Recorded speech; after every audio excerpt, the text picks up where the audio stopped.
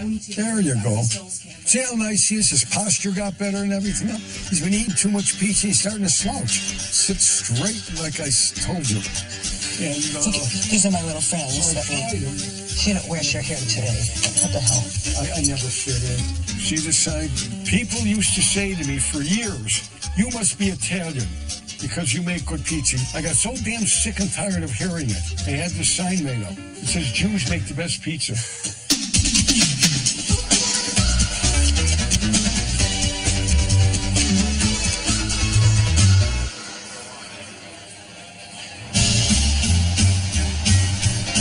I've never been to Chicago, but I've heard about the pizza. I'm from Brooklyn, so this style is clearly different from what I grew up with. But I'm open to trying anything. I thought Chicago was a one-note pizza city. It was deep dish or bust. But I quickly learned the opposite. This city's pizza game is on point. If you want a crash course in Chicago history and deep dish pizza, you gotta go see Tim Samuelson. It's a great pizza culture, that's for sure. And as you can see, I've done a lot of research. I have too. All right, enough talking about this. Enough talking. Let's eat it. And here it is, the original Pizzeria Uno. The real thing came out of the same place where it was invented in 1943. Pizza lesson. You can see the taper of the crust.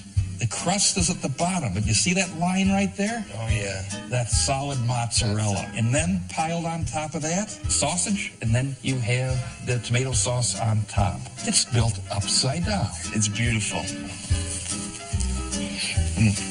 Even though there's a lot going on, the ratios are good. You still taste the sausage, you taste the cheese, you taste the crust. It's kind of basic, no nonsense, but there's still an art how you put it together. In Brooklyn and Long Island, where I grew up, pizza was a very big thing. And there was always this competition between New York and Chicago as far as the pizza thing goes, which, you know, they're very different styles. What does this pizza mean to the city? It's actually become one of the great symbols of the city. So when you mention Chicago, it's something that people think of. And there is kind of an interesting, almost a Midwest aspect, kind of the hearty meal Midwest. 5 months out of the year, it's a cold city. I mean, this pizza couldn't have been invented in California. Bingo. I grew up in Chicago. I've been here all my life. There always was an energy about it. Chicago was a city where almost everybody came from somewhere else. Chicago was a city that kind of grew out of nothing. So there was no set traditions on how you should do anything. And so that gives the idea that you could improvise this kind of food. So it's a real Chicago story. If you're going to tell the story of Chicago pizza, the king creator is Rick Ricardo. And Rick Ricardo in 1943 opens a bar there and tries to figure out an interesting thing for kind of bar food to go along with the drinks. The Pizzeria Uno is the descendant of that original pizzeria. If there is the crown prince royalty of pizza, that's the Malnati's. So, I mean, pizza's in the Malnati's blood. Lou Malnati worked under his father, Rudy, in the early days of Pizzeria Uno. He grew up in the pizzeria and eventually went on to open his own place, Lou Malnati's in Lincolnwood. Now with over 40 locations, it's hard not to run into a Lou Malnati's. Despite its growth, Malnati's is still family-owned and operated by Lou's son, Mark. So we're going to talk about pizza for a little while, and then we're going to make some?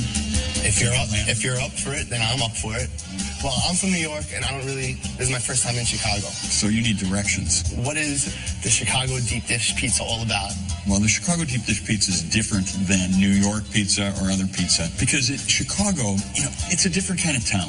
This is a town where you want a whole meal on a plate, and that's what deep dish pizza is all about. You don't want me to say anything about how bad New York pizza is? Well, yeah, I mean, we could talk about New York pizza. But if you start to saying that it's bad, then I'm going to come at you with some stuff too. So I hope you got some thick skin. This dough it doesn't want to be abused. It doesn't want to be, fondled too much because it's going to come out light and flaky. And so now we're just going to take it and we're just going to kind of work it. I want you to work it all the way to the sides. When did you get into the business? I started at 15, but full-time, I went right out of college, 22. So you're a pizza lifer. This has been your only job? It is. I'm unemployable. Yeah. And now, just kind of use your fingers and pull it up, but don't break it. Only rookies put holes in it. We're not going to make any rookie mistakes today. Right. It's on amateur night. This is Wisconsin mozzarella. Okay. Now, why do you imagine that I use the cheese as a base? because the cheese is going to act as a sealant on the bottom here. So all the sausage fat doesn't sort of seep through and make the crust on the bottom soggy. I think that's true. And the other reason is it's going to be a hell of a lot easier for us to buy the sausage to the pizza with a flat, sturdy base of cheese. Right. What were the early days like here?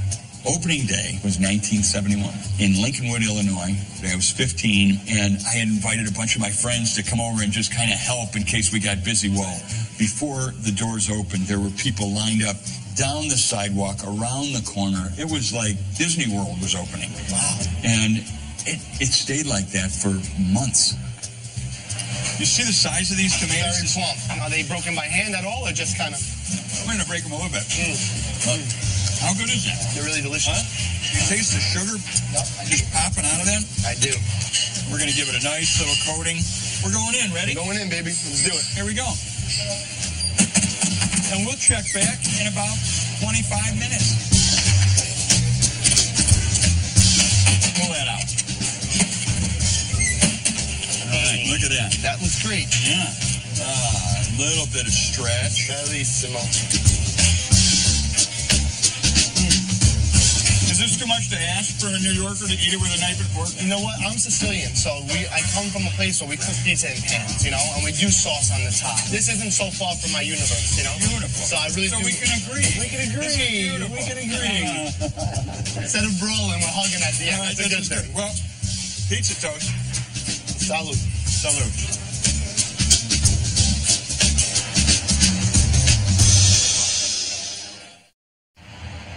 Chicago and deep dish go hand in hand, but there's another style that's just as popular amongst the locals. Chicago is a thin crust town, and if you asked any old-timer regular that came in here what kind of pizza is Chicago, they'd be thin crust. Steve Dolinsky, a.k.a. the Hungry Hound, is a Chicago food personality who just ranked 76 pizzerias. It sounds great on paper. I'm going to eat pizzas for 2 months. That's all I'm going to eat. My family thought it was crazy. I was bringing pizzas home every night. I'm like, here, you got to try this one. So coming to Chicago, I really just thought it was going to be deep dish, so I'm kind of excited to try all these different styles of pizza. Well, I commend you for getting outside of the downtown area, because everybody comes to Chicago, they spend all their time in a 6-block radius, and they eat deep dish and stuff. And then you get out into the actual neighborhoods of Chicago, like you have, and you see the real pizza, which is tavern-style, thin, crispy crust, square cut. This is a very Chicago thing. It started working-class neighborhoods. And it's like a finger food, right? It was meant to be at the bar, so you're drinking, and you could just pick it up and eat it quickly. Well, this is Vito and Nick's, and it is true tavern-style Chicago legend. It's always on the top 5, top 10 list of anybody who does a pizza roundup in Chicago. Been here for 70-plus years. Rose is still back in the kitchen almost every day. All right, now we're talking. Perfect. Thank you very much, Rose. Beautiful. Look at that sausage. Oregano. I love looking at these bubbles. Yeah, just go for it. Making me happy. I like the end pieces. I like the little crispy on the end. Yeah. There's a lot of flavor in each one. There's just enough cheese. Really nice thin crust, but it's really crispy and really holds up to the toppings on it. Totally holds up to the toppings. Doesn't overwhelm it. I kind of can't stop eating it right now. Oh, me and you're going to crunch this pie by the time this interview. No. That's for sure. Yeah.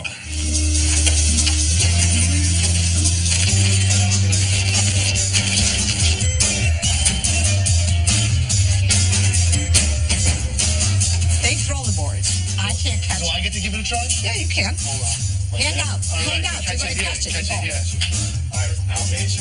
All right. Gotcha. Ooh, that was a toss. I like that, man. I like this kitchen. You need an apron and a hat. Okay. You can't be on here without it. Now, I'm going to show you. 101 apron. Everybody gets this from me. All right. Okay? You fold it down once. You fold it down a second time. Okay. And then you roll it twice. Wow. And the key here is you take all the strings. You tuck them right underneath. So it's nice and neat. Wow. That was the most detailed apron setup I've ever seen. This is the way I do mine. They do it differently, but I like doing it this way. Okay. Grandpa just had a tavern on the west side in 1920. And then the pizza began when my father came back from World War II. Why then? Well, my father had said to my grandmother, telling her about this pizza, well, she's been making it different, thicker, rectangular, just like you're used to the Sicilian pizza. So he decided to make it thin, and it's grown and grown and grown.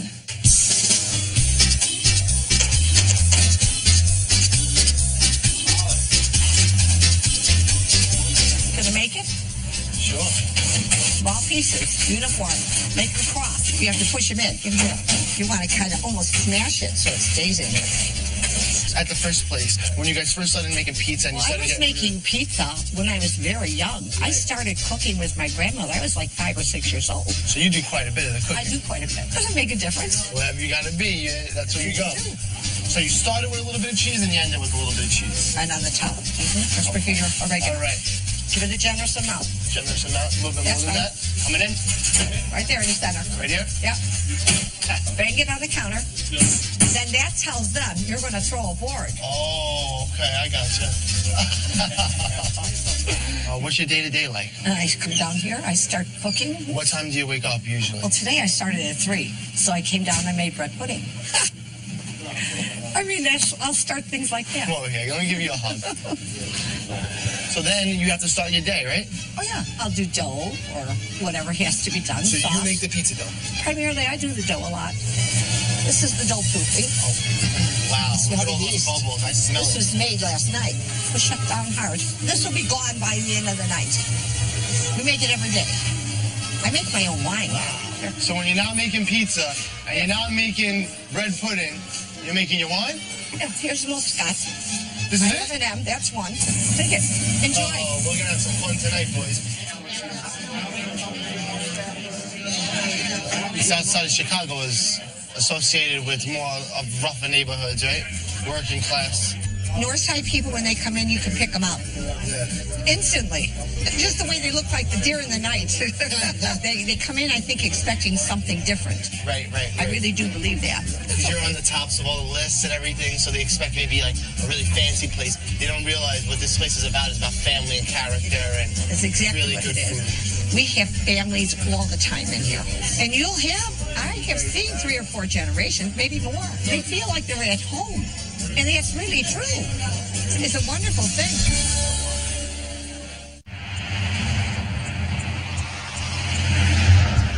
Steve also told me about another one of his favorite pizzerias, Freddy's in Cicero, just 8 miles outside of the city. This place is run by Joe Quercia, and when I walked in, I felt right at home. The horns, Sicilian playing cards, all the stuff that Italian record stores have. I think me and Joe are going to get along. We're going to see more stuff out there. Hey, Francesco, piacere. Piacere mio. This stuff all looks amazing. I mean, obviously you make it all fresh every day, Every right? day. Every day. And then we make our own homemade bread. What do we have over here? This is something that... This is timballo. Timballo. Yeah, that's my version like we make in the South. Like a macaroni pie. Correct. And of course we put these. Your story coming here to America and working at Freddy's, where did it all... Well, it started, it was in 1968. I came here from Naples, and we lived in Cicero. At that time, I was about 13 years old. Somehow, my dad asked me if I could go with him to a store. Somehow, on the way back, we took a different direction. We got lost. So I just happened to see there was a sign outside that says Freddy's Italian Lemonade. So I said, oh my God, somebody's got to speak Italian here to give us the right direction. So I walked in and I asked the man the directions, and plus I asked for the job. I worked for 5 years and the place was up for sale. I just graduated from high school and I put some money together. So you were only 18, 19 years old? I was 19 years old when I bought it. This is my only job in this country. That was it.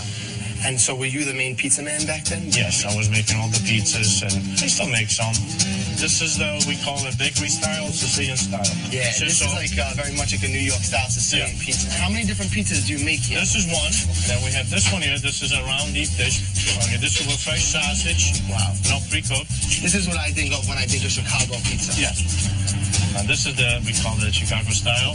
And we use the fresh sausage on top. Now this is, to me, is a skill in it in itself, the way he's breaking up the sausage, you know? This is the margherita style. Okay. Okay, try and stretch it out. You know how to do it. It still feels good. He has the dough proofing, which I really like, because it adds... Sponginess. It adds a sponginess to it. If you stretch it and you let it wait, even 10-15 minutes, you make so much difference. Best thing is simplicity. It will be the dough, the fresh mozzarella, and the tomatoes. That's what makes it all together. This is my pizza. How'd I do? Good. Put a little basil on top. That's it. You want to have a slice now or later? Sure. Okay. Oh, now you're talking my language. Fried calamari right on top of the pizza. Can we convince you to open up one of these in Brooklyn? No.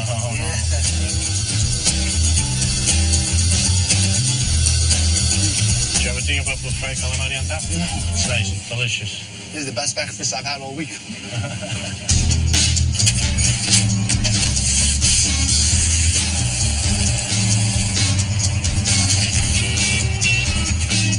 Love your place because it's not your traditional pizzeria. You could come in and you could get something that is a restaurant quality dish, or you could just have a simple slice of pizza. It's not easy, but you know, when you enjoy doing this, and of course at the end of the week it's rewarding. Why not? We have a great life. I have a great wife. Can't ask for more than that. I worked at a bank and it was real busy, and I was a student and I just wanted to go home, and my mother turned the car around and said, I want one of those pizzas and we're going there. So I came in here to order a pizza. So then he started talking to me, and the pizza was taking forever, and I was getting a little aggravated. So he said, do you have a boyfriend? Well, if you don't have a boyfriend, I want your phone number. I said, fine. Here's my phone number. Can I please have my pizza? I really have to go. Joe called me a week later. I think I called him John. He called. So I just said, look, I'm really busy. Don't really have time for anyone's BS. I said, no, let's just go out. I took her to the Playboy Club. We had something to eat. We danced. We had an interesting evening. We also take dancing lessons 3 times a week. Oh, we do the cha-cha, the rumba, the tango, waltz, salsa.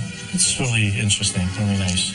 1, 2, 3, 4. We tried bowling, and then Joe pulled his back, and I pulled my shoulder and my neck. So, now, if they get done working, you want to have a little recreation. You just don't want to go home, sit around, and so we figured dancing, which is nice.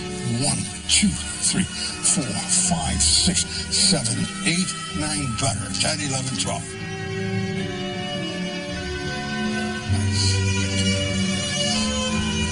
That's your turn. All right. You insist. I'm feeling terrific right now. I'm feeling like I'm starting to get it down. At first, a little stiff, but okay. Vito's quite a pro. First, another thing too, Frank. The shoes you're wearing. Mm-hmm. Gotta go. Yeah, I got kitchen clogs on right now. Feel the shoe. Just feel it. Wow. Grab it. See? Yeah. Now, that shoe is a part of my foot. You're walking on an object. Right. May as well be like 2 by 4s. You're walking on 2 Should I just lose them, go on my socks? If you want to. All right, why not? Now, here goes the box now. Walk. Here. Your ankles will call me. Everywhere you go, your ankles will call me. Good.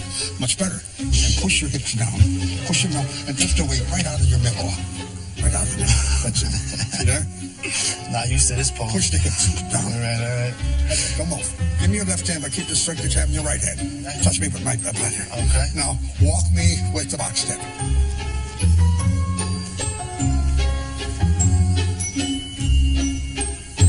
How's that? Very nice. Better? Very nice. You are quite the teacher. Practice with them more. Yeah. Do I have hope? I do? Oh, yeah, he's got it. Oh, yes, absolutely. All right. You can feel it in the Oh, yes. This guy is a genius. I can't think of a better thing to do with an hour out of your day. You just kind of come down to the ballroom and do the cha-cha-cha. There's one guy in Chicago that's as legendary as his pizza, Bert Katz. Bert and his wife Sharon opened Bert's Place in the 1980s. After 5 decades in the pizza game, Bert's hanging up his hat. Spend a few hours with Bert was better than any pizza I could ever imagine. It's all full of leaves now. Love the outside dining table. They're not wrought iron, aluminum. No kidding. So they don't rust. You better believe it. Oh, why are you going to get them every year? You got to scrape with a brush, for crying out loud, and paint them. To hell with that noise. There's no one like Bert Katz. It's like this place is almost like a true expression of you. Probably, the place itself. Yeah, I would say to a degree. I buy all this little stuff you see around here because I like it. You're responsible for 3 different pizzerias in Chicago. Yeah, basically, yeah. After Gulliver's, then I opened up Pequod's. And we've been here 24 years in this store. What is a Bert Katz pizza? How would you describe it? You're asking Bert Katz. That's not fair. The product that I've been making all these years is a matter of balance. The crust is dark and is nice and firm and kind of crispy, caramelized. You can actually see the air pockets in the dough, so it's a very light in texture. All the years that you've been operating here in Chicago, do Do you think of yourself as a pizza legend? I don't look at it that way. I'm a pizza maker. People laugh at pizza. You know what? You do it right, and let me tell you, you build up a following for years and years and years. It makes me feel like, wow, if I could be sort of half the guy that you are. It makes me either happier, makes you smarter to get out of it while you can. There's two sides of the working coin. Just remember that. It really worked well for me. I'm very satisfied. We had a heck of a good run. Seems like the American dream to me. Or American nightmare. I mean, dreams, nightmares, night hallucinations. I know it can be called a hell of a lot of things. It's all perspective. It's all perspective, let me tell you. After meeting so many great people here, it's hard to believe that this is my first trip to Chicago. From deep dish to tavern-style thin, there are no fast and hard rules here when it comes to pizza. There's just one constant: the great people. These people are truly the salt of the earth.